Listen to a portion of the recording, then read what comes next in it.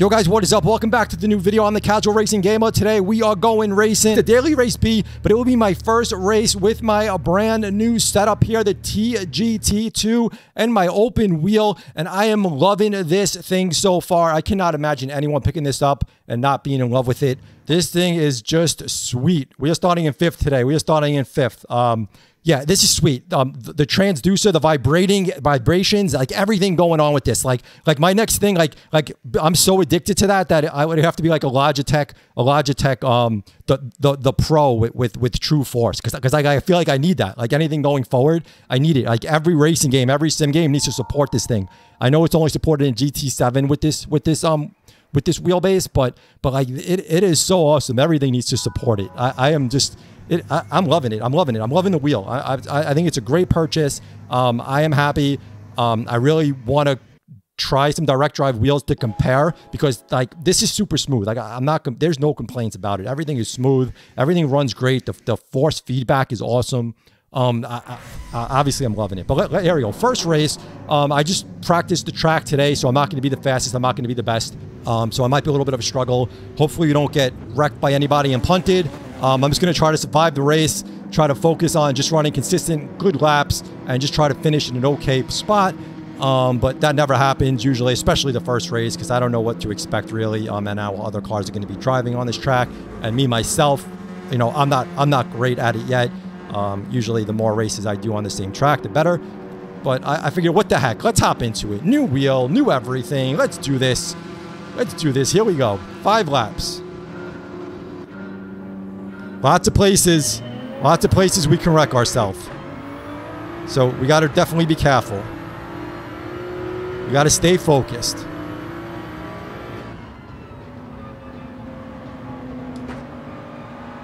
We're going to see how everyone's driving in front of us. Hopefully we don't get punted from behind.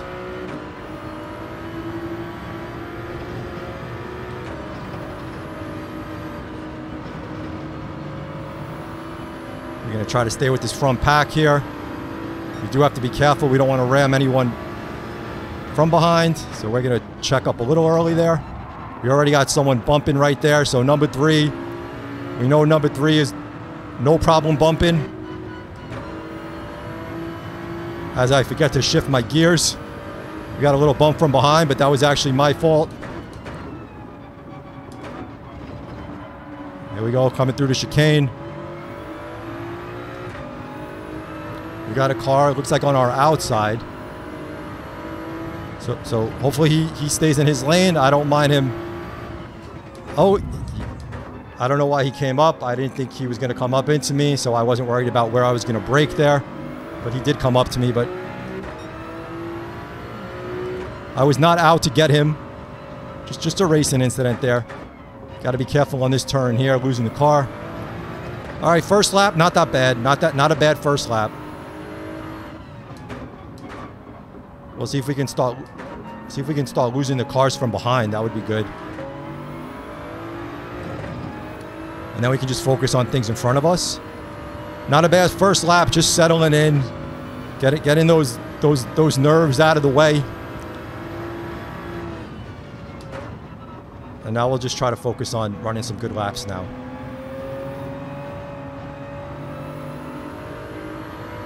Let's see what we can do here. Running 5th, running 5th. Want to be careful not to lose the car here. Oh, we got wrecks going on. Don't come up. Okay, good. We passed them. All right, now we just got to really focus on running good. We got P3 right now.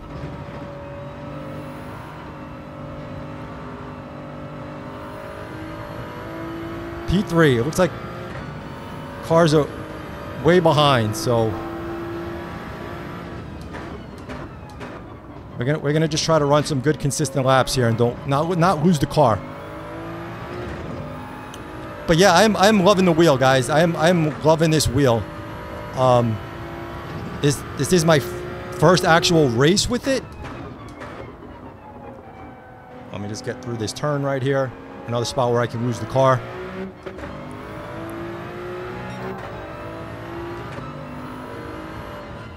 This one makes me nervous right here.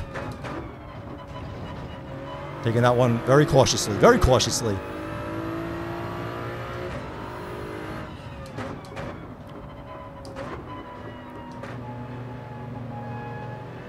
All right, so I'd rather be racing in someone's mirror than have them racing in my mirror. So we're all right here.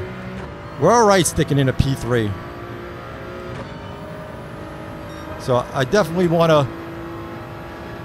to be careful. I don't want to lose P3.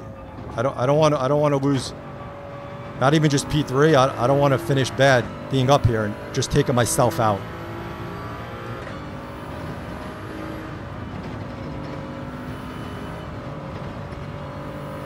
And I feel like we got a nice lead from anyone behind us, so there's no reason to drive crazy because I'm happy with a P3. Some people see P3 and they want to get to P2 and P1, but first race on the track, just getting a feel for it, getting a feel for the wheel in my wheel in a race. So, you know, it's kind of just a learning thing right now.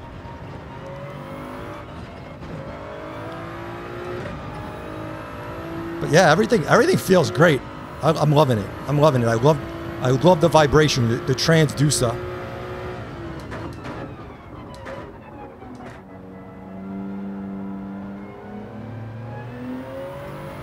You know, hopefully someone in front makes a mistake that we can take that place.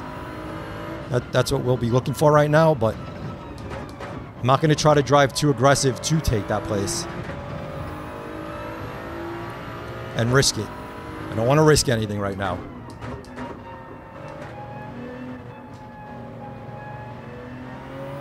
Got to be careful coming out there too. In practice, I've lost the car there a lot of times. I just lose the back end. On my settings, I'm running sensitivity on 2 right now. And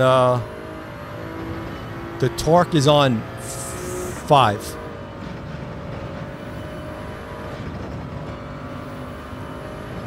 We are on lap 4 or 5, still looking good for a P3.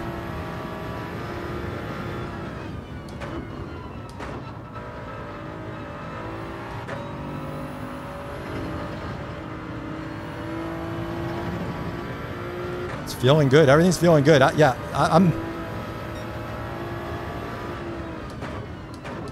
You know, like I want to try a direct drive wheel because I don't know how much better it can be. Like that's how good this wheel feels. Oh, we got someone sneaking up behind us here. We got to be careful now.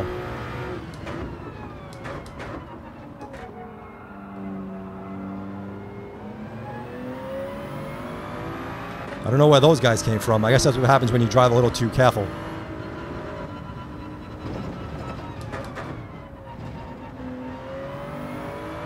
All right, he's on our tail. He's obviously faster than me. So I am not going to challenge here. I am not going to challenge. I'm going to let him go. I'm not blocking. I am not challenging. He caught me from wherever he came from. So dude's got the speed. I ain't got the speed right now. We're on our last lap. If he makes a mistake, you know, we'll take that spot back. But otherwise, dude had the speed. Oh, we have a wreck right there. There we go. See, that's what you got to. That's why you have to be patient, and that's why you just have to run consistently. Keep your car on the track, and things like that happen with other drivers because they're worried about keeping their spot instead of just dropping one spot by getting passed by a faster car. They start driving a little too aggressively.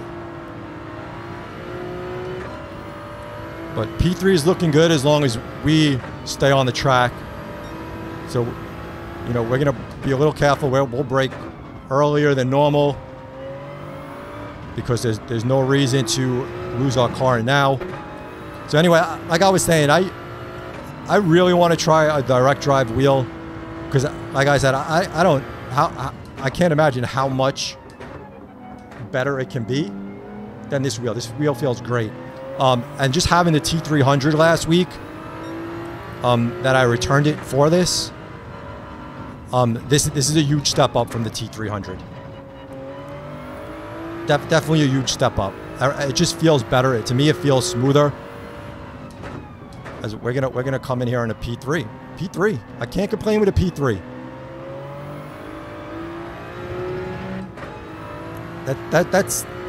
That's a good day. That's a good day.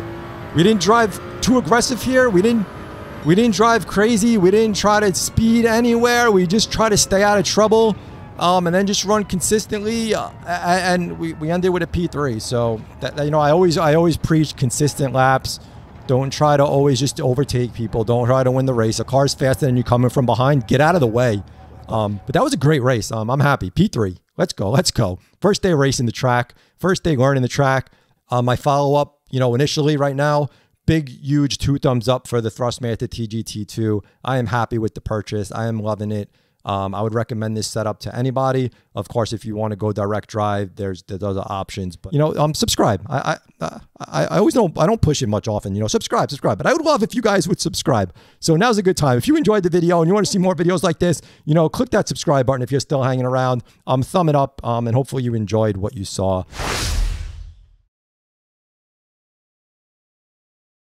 All right, so this is going to be like a bonus feature. I was going to end the video with the GT7 race, and I had it all edited and everything, and I was completed and it was done. And then I hopped into some iRacing on the next day, and I was testing out some stuff with iRacing and the TGT2, and I was like, I was so impressed with how this felt in iRacing. With the force feedback and everything, and we'll talk about it as I hop into it. But I was like, I wanted to add it on. I wanted to add it on as like a bonus feature because I wanted this to be a complete video of a true follow-up where I tested out the wheel a little bit more. And after using iRacing, I felt like I needed to add it to this video. So first, this is just let me show you my settings. This is the settings that I'm using for the actual Thrustmaster app. So I have the default on. I moved it to 1080 on the rotation. And then the gain settings, this is what I have it set here, 85%, and then 100 down here, off for boost, and the auto center settings for the game on the wheel, set it by game. So that's my settings here. And then let me show you my settings I'm actually using in iRacing. So I have strength on 18.3, I have wheel force on 6.4, smoothing 0, dampening 0, minimum force is at 0. Use linear mode, I had that unchecked. And these are just settings that I found online that I tested out, and it felt sick actually. Let's hop in. So I haven't done any kind of oval racing since I got GT7 and PSVR2. So I figured I'm gonna hop into, this is the truck series. I'm gonna hop into a practice session at Dover.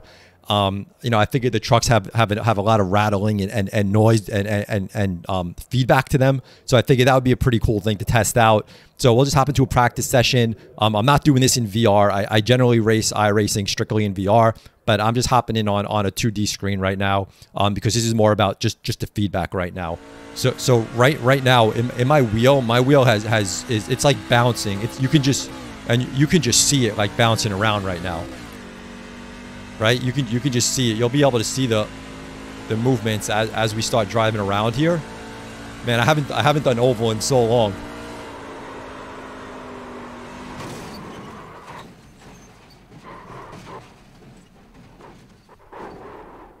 So that was a good example of my car flipping. Let's roll out again. Right now, my wheel has a lot of force, a lot of feedback right now. It is moving around. It is feeling the road, like you are literally feeling like every little bump here. And you should probably be able to see it as I'm driving around, especially when we really get up to speed here. And like there is so much feedback in this wheel right now.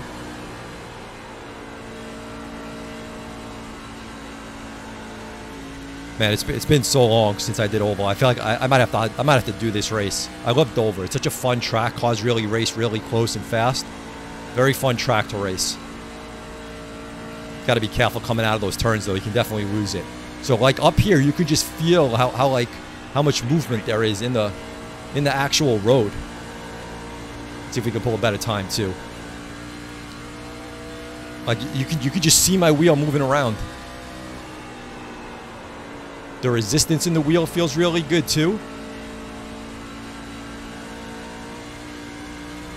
All right, let's just do another couple laps here, and then I'm gonna hop into an open wheel.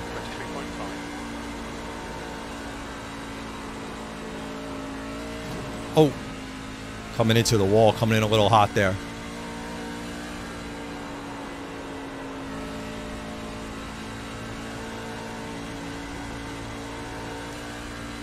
Yeah, you know, you coming out of that turn, you can just see the wheel like whip back, right?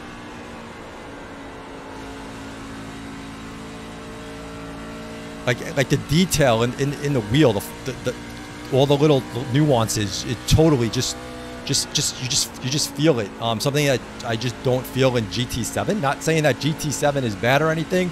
It's just a whole different level of feedback that you're getting in the wheel, especially on the straights like that. Where I don't get that in GT7. Now, of course, I'm not getting the transducer vibration. So you know, that would be really cool to have in iRacing too. So you know, you are not getting that awesome vibration feedback in your pedals and your paddle shifters. But let me I'll hop into a quick road track and just do the little test there too. All right, let's do a quick lap around Laguna Seca in an open wheel. I say quick, it's not going to be quick. I'm going to actually take it a little slow because I'm not used to driving this car around this track. But I just wanted to get a little more feedback from like an open wheel car here. And like just there, like everything that you see on my actual screen when that wheel's wobbling, I'm getting that same feedback and sensation in my actual wheel itself.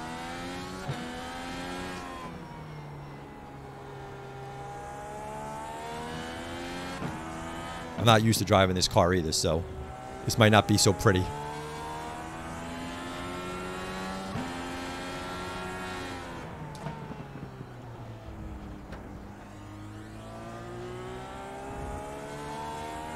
But there's so many little nuances that you can feel in this wheel as you're driving. All the little bumps.